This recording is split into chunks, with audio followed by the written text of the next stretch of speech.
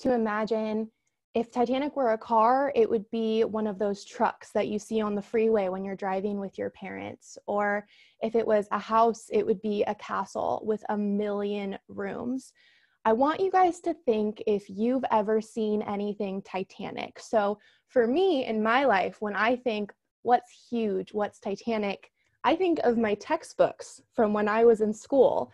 These things are much bigger than any other book I have. And so in my brain, these are Titanic size. So to get our chat box flowing, why don't you guys type in anything you have that you think is Titanic? It could be a really big dog in your neighborhood or anything you can think of.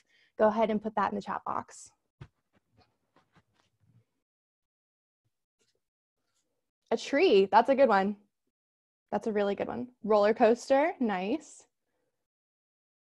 Disney cruise ship, that's perfect for what we're talking about. The Amazon, another good answer. You guys are full of so many good answers. Carnival cruise, I see a lot of cruise ships, guys. That is perfect because that's what we're gonna get into. Because not only was Titanic the name of a ship, but it meant a huge ship. So let's take a look at that, okay? So these are photos of the Titanic. The Titanic, as you can see, was really, really big, and it was built from 1909 to 1911. It was actually so big that they didn't have a spot to build it. They had to clear a place just so they could build the ship. So you can imagine how big this ship had to be in order for them to create it. It was 882 feet long.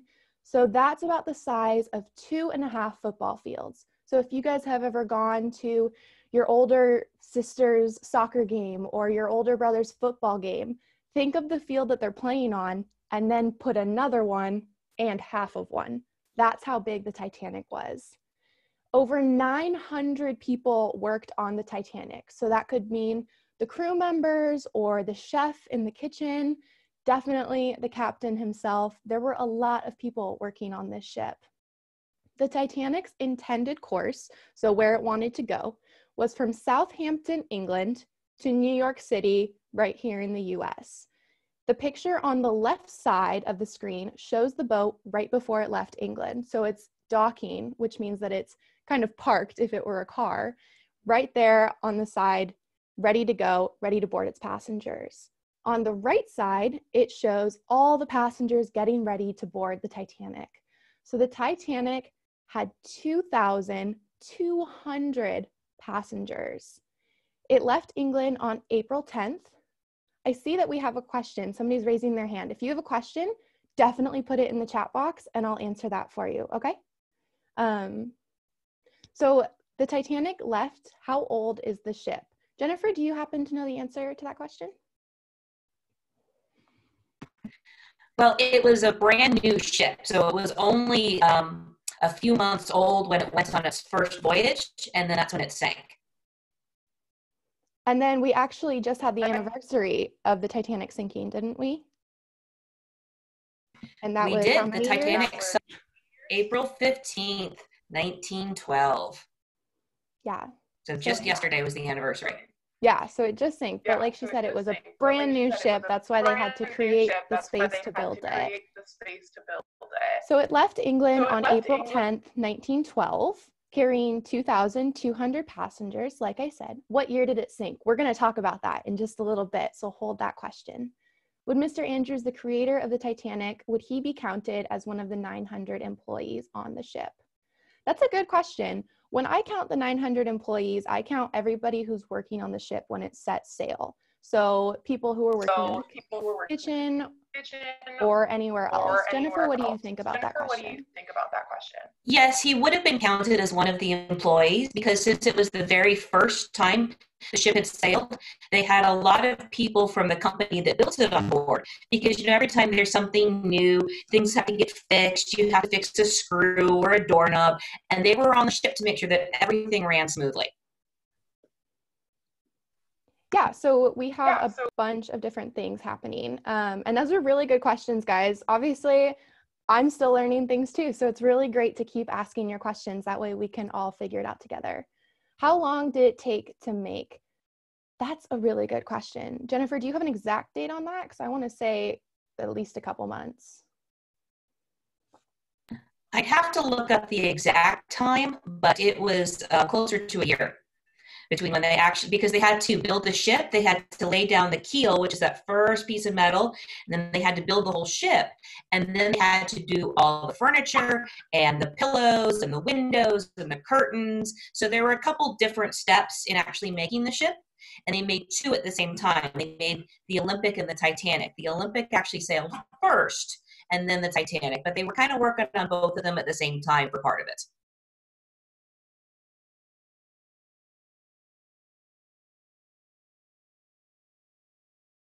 Okay, so let's see here. Where were we? Right. So on the right side, like I said, that is all the people boarding the ship, and it collided with an iceberg and sank, like Jennifer said, on April 15th, 1912. And we're going to talk more about that later on if you guys have any questions about that sinking. Let's see, what questions do we have? It was about 1.5 years. That's what I learned from a book. That's awesome. Thanks for telling us. Was the Titanic's sister ship, the Olympia, having any problems? I'm not sure about that, actually. I only know about the Titanic. But if anyone has any answers to that, let us know.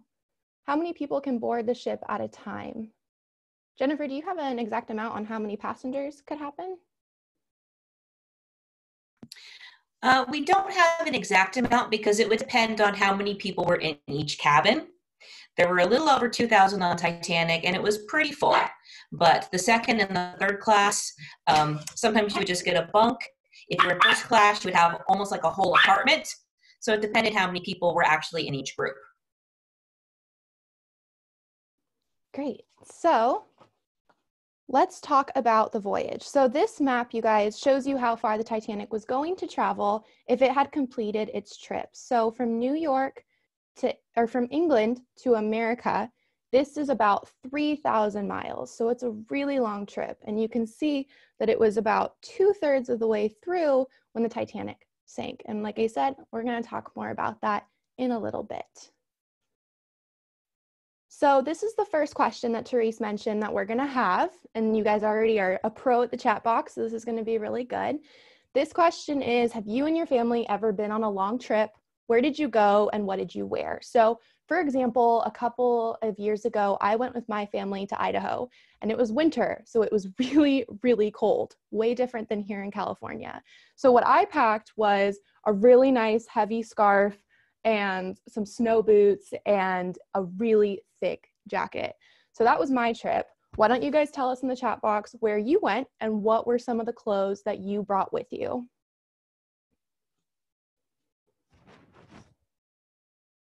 You went to Spain, wow.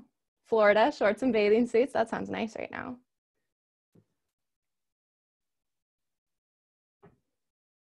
Packed outdoor clothing for hiking at Glacier National Park. This is cool, you guys. If you haven't been on a long trip before, you can look at other answers that people are giving and imagine what you would wear if you were going to those places as well. That's a really good way to do it. Grand Canyon, I've been there. That's really cool. Awesome. You guys are pros at this. You have the excellent idea of what to wear. I love all the trips that you've been on. This is really cool. So let's keep going with this. So this takes a look at what people might have worn when they went on the Titanic. What clothing do you guys notice in these pictures? Go ahead and point out some of the objects that you see in the chat box, and Jennifer's going to talk more about what they wore.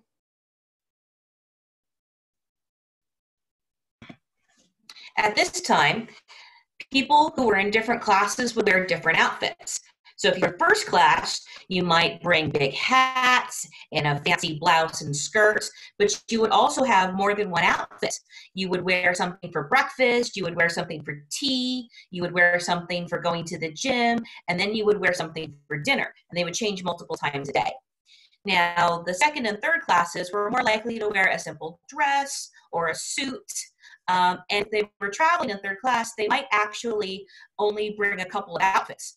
So if you were traveling, would you rather bring a bunch of different clothes and then change multiple times a day? Or would you rather just be able to wear the same thing every time? You put your answer in the chat box. So I'm wearing, I'll stand up so you can see a little bit better. I'm wearing my dress. So what class do you think I am? And where do you think I'm going?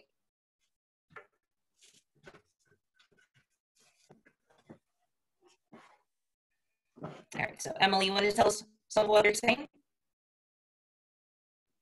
Definitely. So let's talk about it. So they're saying that they see you in first class. A few people are saying second class, which I could also see. They're doing really great, pointing out different clothes they would wear. And a lot of them would rather wear the same clothes each day. They wouldn't want to change a lot. And I understand that. I wouldn't really want to change a lot either if you're comfortable in your clothing. We had an answer that said that you're in first class and you're going to the ballroom, which I think is a great answer. I think that's a perfect one. A lot of people are saying they'd rather wear the same clothes. You guys are totally right on that. That would definitely be more comfortable. Oh, we had somebody point out Unsinkable Molly is very noticeable because of her umbrella and huge hat. That is a great thing to point out. Unsinkable Molly is one of the passengers that was on the Titanic who survived. She is incredible and super brave. Awesome. You guys did great with that. That was awesome. Thank you, Jennifer, for showing off your awesome dress. So this is another question, you guys. So we talked about the clothing that you guys would wear, but I want you to think about that trip again and think about things that you packed beside your clothing. So for example, on every trip, I bring my journal and my phone and a toothbrush. Those are items that I pack. Do you guys have certain items like a book or your stuffed animal that you like to bring with you? Sunscreen, good answer. Food, water, games, journals, CDs, your stuffed animal, a blanket.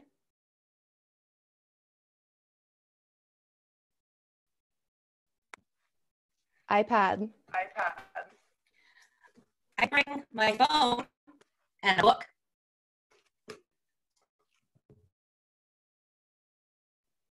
A penguin pillow, that's a good one.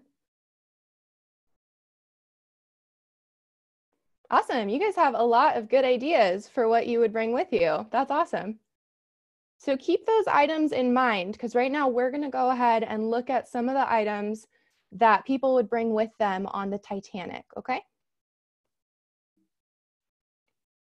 So here are a few items that passengers might have carried around with them on the Titanic. So the trunk, which is on the left side of your guys' screen, the big box looking thing, that's similar to what we would bring in our suitcases. So how you guys roll around your suitcases or you have your backpacks, they would bring these trunks with them and put all of their belongings inside. On the right side are some of the items that they would bring. So you can see a bunch of different things there, and we're going to talk about some of them. Are there any special items that you guys notice in that picture of all of the different items that you want to point out? You can put it in the chat box and I'll read them out. A watch, yep, we're going to talk about that, and the compass. Why would they bring a compass? Great question. We're going to talk about that one in a little bit, so hold that question in your mind. What does the teddy bear say? The teddy bear says White Star Line RMS Titanic crew. So that was the boat company and then the boat itself. A cute little teddy bear. I think it's pretty cute too.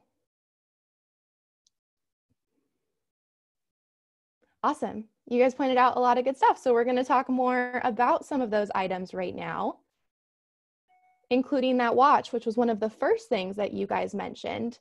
So the watches that they had here were very common. They were called pocket watches. They had a chain attached to them, so that way they wouldn't be dropped when people had them in their waistcoats or in their pockets or wherever they wanted to keep them.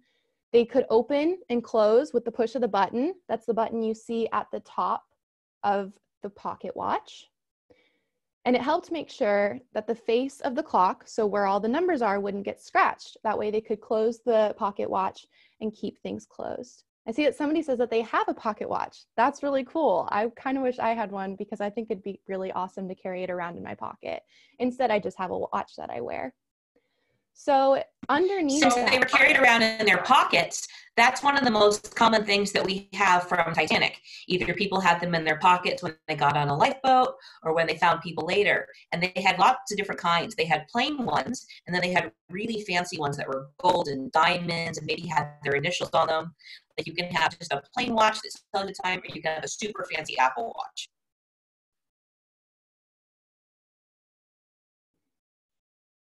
Somebody said pocket watches are different to regular watches now. Yeah, they are.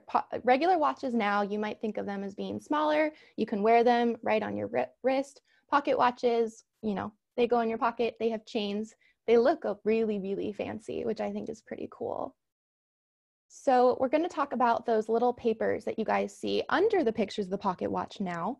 The first one on the left side, underneath the picture of the pocket watch where it's open, that is a postcard. So if you guys don't know what postcards are, maybe you've sent them before, maybe you haven't. If you haven't, they would write on the backs of them and send them to their friends and family to say, hey, wish you were here. This is where we are. So for example, this is a postcard that I got when I was in New York City. There's no writing on the back of mine. I just kept it as a souvenir. But the front, you can see, is a picture of the city, just like how on the front of that one is a picture of the Titanic. On the other side, the other paper is a ticket.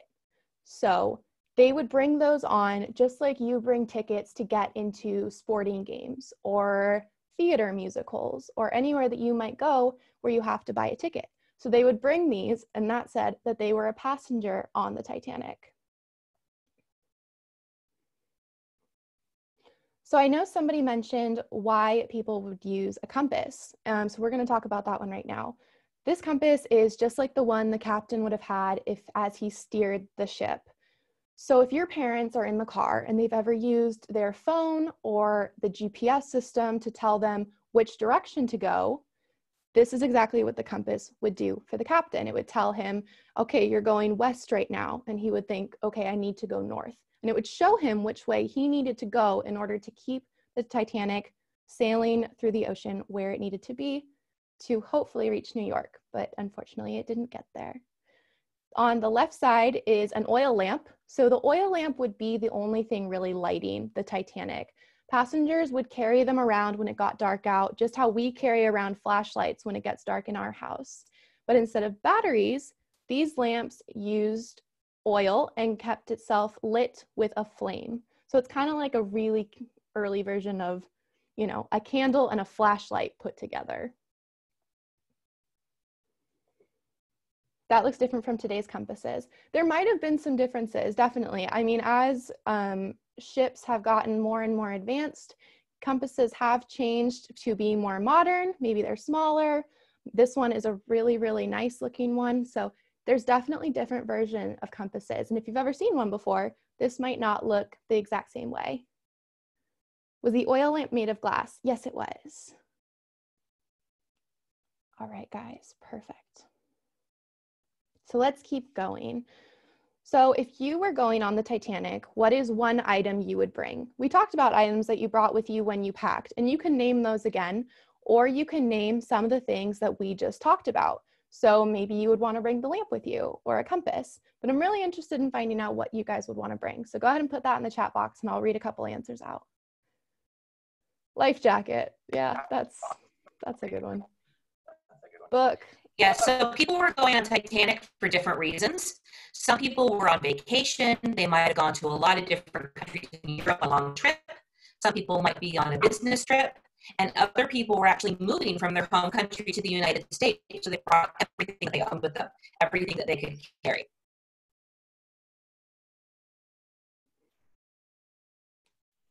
Something that you guys might have not known is that some of them would actually bring their dogs with them onto the Titanic. So there were some animals that were actually aboard the ship along with the passengers.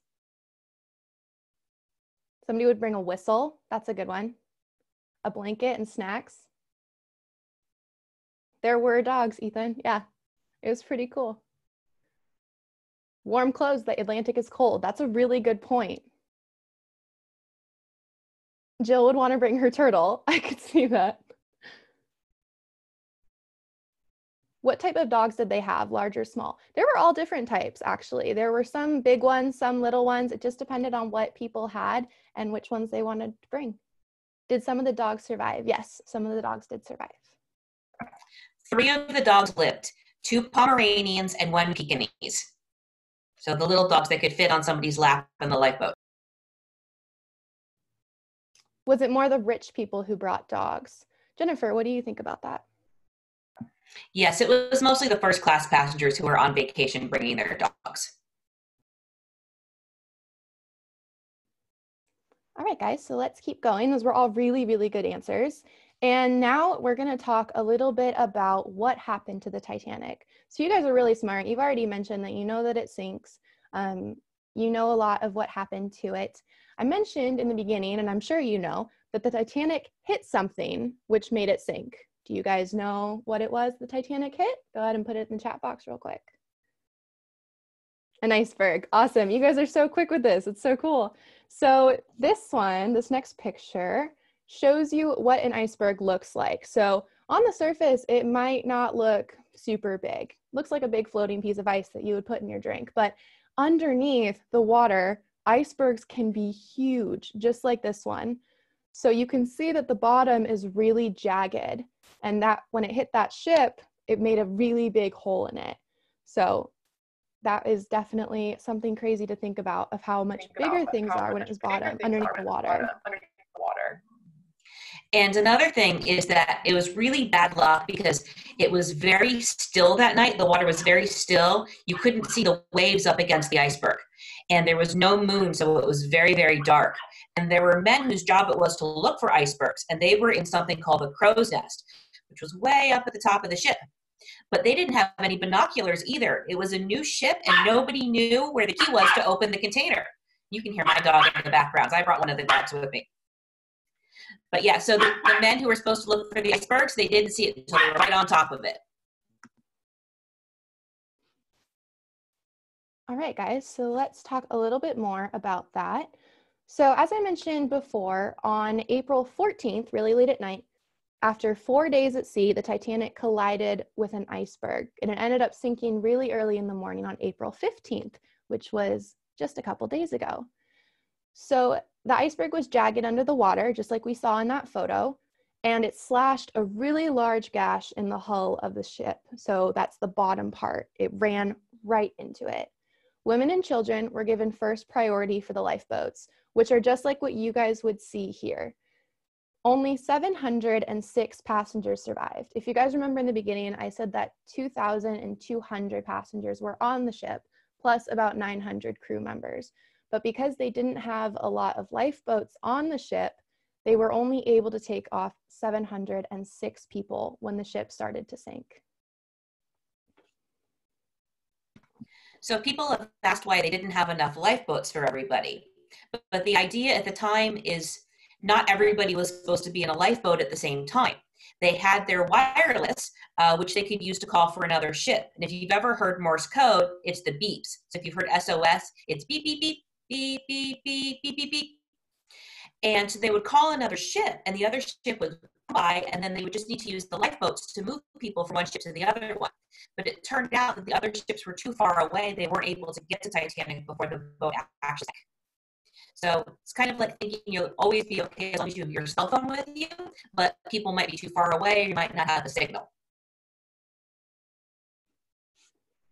So let's talk more about the survivors. So these are the survivors in one of the lifeboats that we talked about.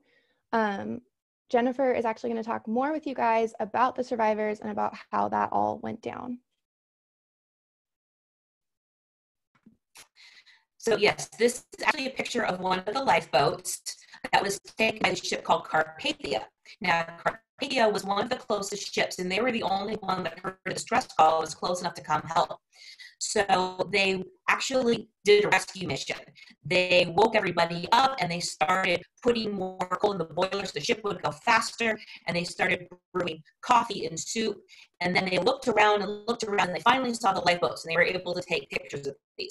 So the first couple lifeboats weren't full because everybody thought it was safer to stay on the ship because they heard it was unsinkable. But then later, when they realized that the ship really was going to sink, everybody tried to get in the lifeboats, and the later lifeboats were full.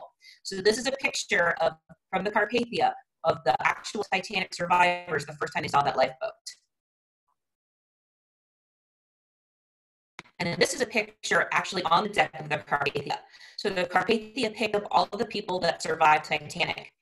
And this is a picture of the women, a lot of them who lost their husbands. And so they were known as the widow seats, these chairs were. And so there weren't enough rooms for everybody, so they set up temporary rooms in the dining room and in other rooms on the ship. But a lot of times people were just kind of sitting on deck because they didn't have a new room. But the passengers of Carpathia were really nice, and they gave people extra clothes and toothbrushes and blankets while they waited to get back to New York.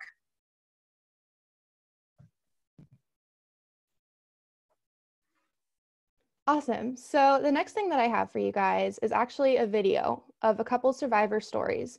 So what I want you to do is I want you to watch this super carefully. We're going to show 2 or 3 stories, and then we're going to talk about it a little bit after. So pay really close attention to what they're saying and see which one stood out to you the most. Lawrence Beasley, an English science teacher, journalist, and author, boarded the Titanic as a second-class passenger. He had been in his cabin reading when the collision with the iceberg occurred. Beasley stopped a steward to ask what had happened, but was advised that it was nothing. Luckily, he made his way up to A deck and was ordered to jump into lifeboat number 3 just before it launched. He wrote a successful book about his experience called The Loss of the SS Titanic that was published just 9 weeks after the disaster. Frederick Fleet, an English crewman and lookout on the RMS Titanic, was one of the first to spot the iceberg that sunk the Titanic. Fleet believed the iceberg could have been spotted earlier had the only pair of binoculars on the Titanic been used instead of stored in an officer's locker. This may have given the Titanic more time to evade the iceberg and could have prevented the sinking altogether. Fleet was assigned to lifeboat number 6 to assist the passengers and was among the survivors rescued by the Carpathia. Violet Constance Jessup, an Argentinian stewardess aboard the Olympic, Titanic's sister ship, was persuaded by her friends to sign on as a stewardess for the Titanic's maiden voyage. She was half asleep in her bunk when the collision occurred and was immediately ordered up on deck. Jessup was ordered into lifeboat number 16 and given a baby to look after. After 8 hours, the passengers aboard lifeboat number 16 were rescued by the Carpathia, and the baby was reunited with its mother. Jessup later survived the sinking of the Britannic, another sister ship of the Titanic. Dorothy Gibson, an American silent film actress, model, and singer, was one of the more famous people aboard the Titanic. She was playing bridge with her friends in the lounge when the Titanic collided with the iceberg. Gibson and 2 of her friends escaped in lifeboat number 7, the first life. All right, so that cut off a little bit, but you guys get the feeling of the survivor stories. So what I'm wondering is, are there any survivor stories that stood out to you the most? We saw 3 different ones. So if any details stood out to you, anything at all, go ahead and put that in the chat box, and I'll read a couple of your observations. It's really cool hearing the Titanic survivor stories. I think it shows us a lot about what happened. The actor stood out, absolutely. She stood out to me too. The one where he wrote a book. I think that is really cool that he was able to write the book about it, because I think that'd be really awesome to read that. Somebody said they also want to read it. You should. That would be really cool, and you should tell us how it is. A lot of people think that the author stood out to you. That's awesome. The woman that survived 2 sinking ships. Absolutely. Can you imagine that? Not just 1, but 2?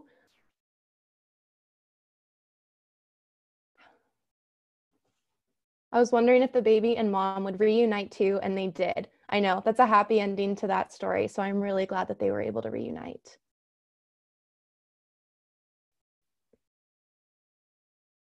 Awesome. Okay, guys, you are doing great. We're going to keep on going. So these are what newspapers looked like back then, and Jennifer's going to tell you more about how newspapers got the info and all the other stuff that went along with printing this information. So like I said earlier, a lot of the way that people spread news, because they didn't have the internet, they didn't have cell phones, was through the wireless, through the Morse code. So it's all just those beeps. So if you're hearing lots of different beeps overlapping, sometimes it's hard to tell what's what. And so the very first newspapers, so they did find out very soon that Titanic had hit an iceberg. But the very first newspaper said that Titanic hit an iceberg and was being towed to Canada.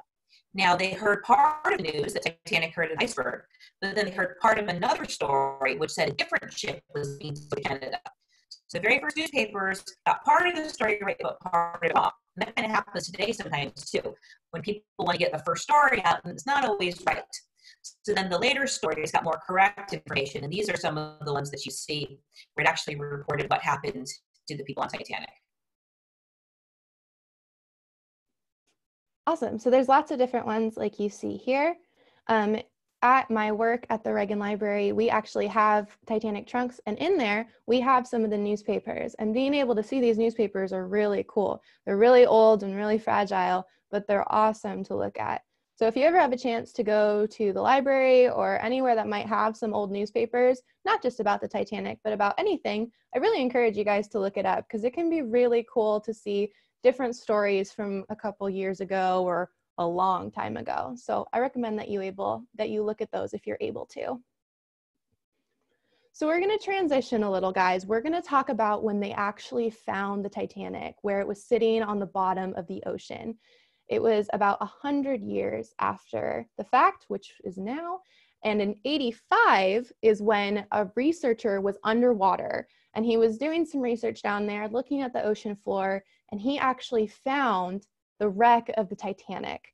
And so he noticed that it had all different types of ocean life growing on it. It had barnacles, if you've ever seen those, and algae and all sorts of things all over it. And he was able to record a little bit of a video. So I'm going to show you guys the video of what he saw when he found the Titanic.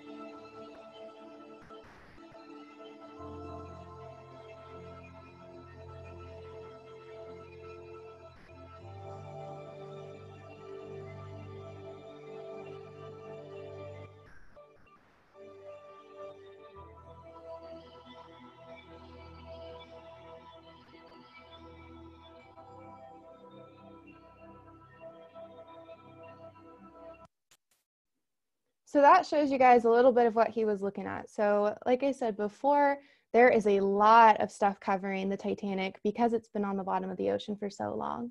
Somebody asked if there's live footage of the crash impact. There's not. At that time, they didn't have the video cameras that we have today. So they only had really early versions of cameras. So they were able to take the pictures, like the ones you've seen, but they weren't able to get any video or anything of the actual crash. So how deep was it? That's a good question, Joshua. I'm actually not sure how far under the water the Titanic was when they found it. It's actually almost 2 miles under the water, which is why it took so long to find it.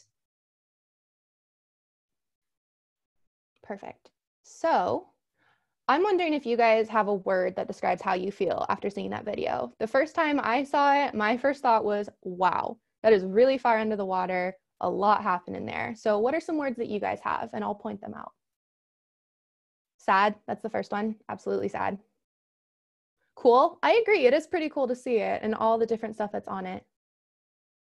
Well preserved. That's actually a really interesting point. I could see how you would see that it's well preserved. The ocean did a really good job keeping everything together, but we're also going to talk about how it was falling apart. Mysterious. I like that one. That's a good one. Amazing and interesting. I think that's a really good job, guys. Haunting. You guys are awesome with all your words. Wow. So let's talk a little bit more about the ocean and what it's doing to the Titanic. So on the left side, you guys see pictures of it in 2018, which was 2 years ago. So pretty recent photos. You can see that it has all the rust on it. It has all the stuff from the ocean. Researchers think that because of how powerful the ocean is, it's actually going to break the Titanic apart. So if you look at the right side, that's what they're thinking it's going to look like in 100 years. So you can see that the railing is disintegrating, different parts of the boat are falling off. So we're really lucky that we're able to see the Titanic now.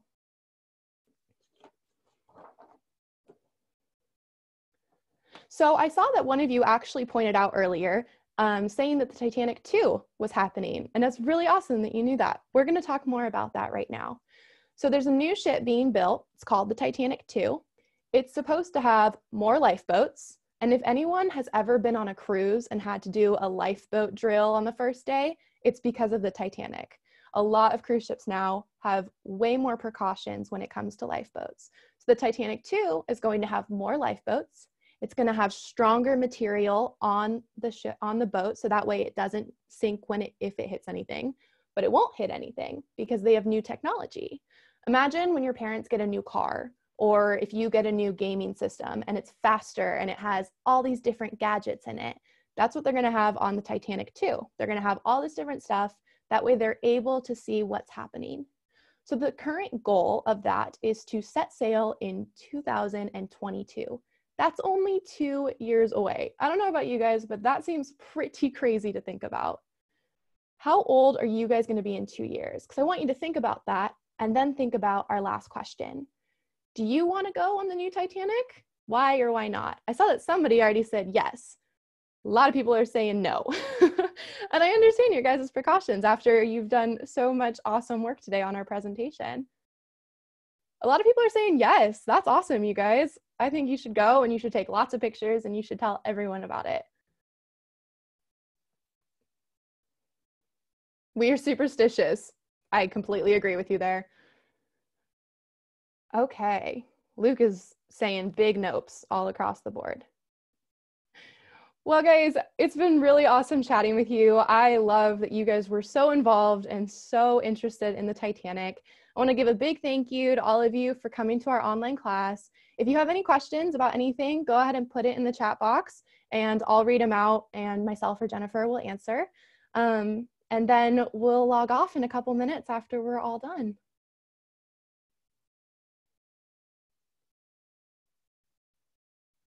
Why can't we pull up the Titanic? That's a really good question, Casey. Jennifer, do you have a good answer for why they wouldn't be able to pull up the Titanic?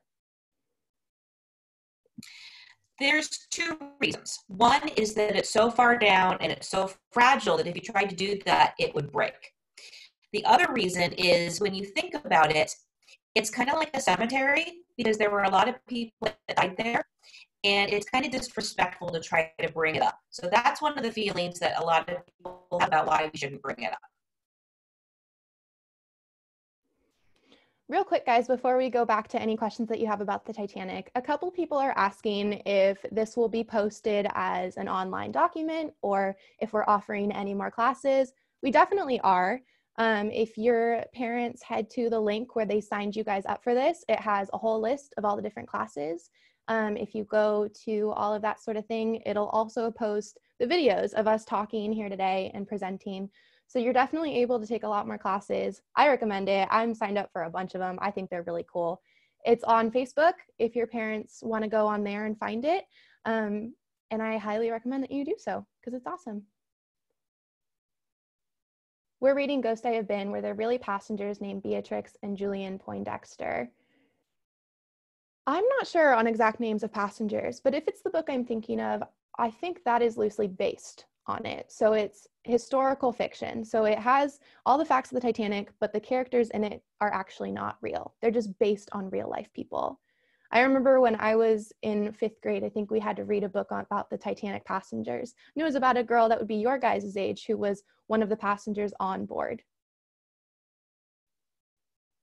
Is it true that the band on the ship went down with the ship while playing music, trying to calm people down? Jennifer will have to back me up on this. That is true. The band did play on the deck as long as they possibly could to try to comfort people. People in the lifeboats who survived remember hearing the music, and the last song that anybody knew the band played was "Turn My God to Thee."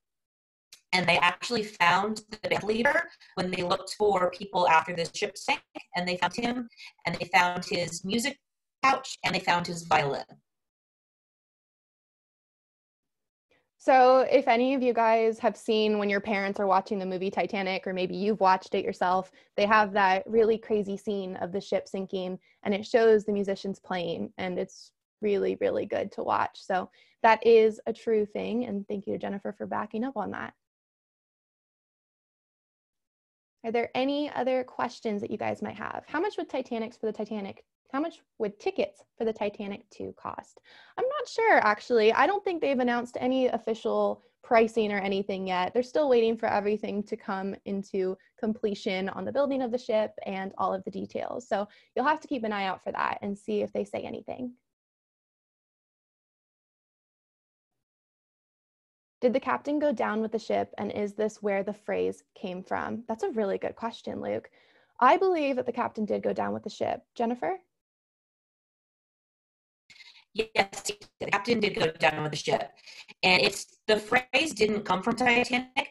The phrase came from the tradition that the captain would be the last person off the ship. So if anybody wasn't able to get off, usually the captain would stay with the ship.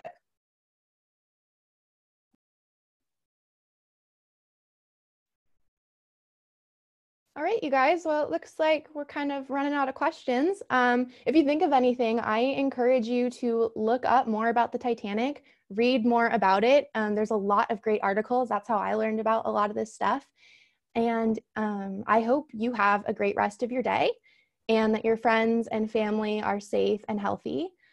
And once again, I encourage you to check out other online classes that are being offered. We have a lot of really great stuff, and your parents will know more about it with how they signed you up for this. So go ahead and check those out, and I will see you in another class, I suppose. Okay, thank you so much, Jennifer and Emily. We really appreciate your time and expertise, and thank you everybody for who joined us. Bye, everybody.